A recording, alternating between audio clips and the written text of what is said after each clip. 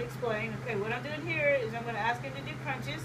And I want him to bring his butt right here off the ground. And I don't expect very much right now because we're just starting out. Good job. I just want him to get used to doing what I'm asking him to do. Okay. Aiden. Good job, buddy.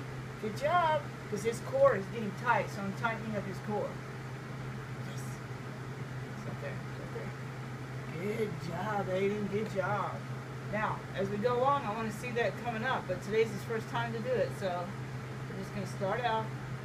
Don't cheat. Did you see that cheating? You grabbed my hand. Good boy. Good job. Come on, Aiden. It's not on the carpet, Aiden. It's in my hand. It's in my hand, Aiden. Aw, come on, buddy. Come on. No, no, no. Can't sit up that way. Come on. That's a good boy. Good job. Good job. One more.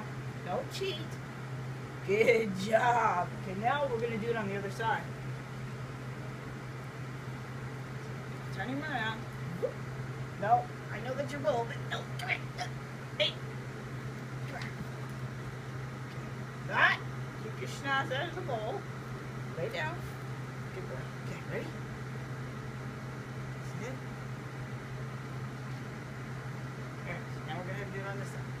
Here it is. Come on. Good job. Here it is. Come on. Don't grab my hand. Good job.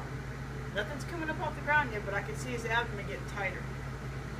Good job, Aiden. Come on. Oh. We'll have to use better treats.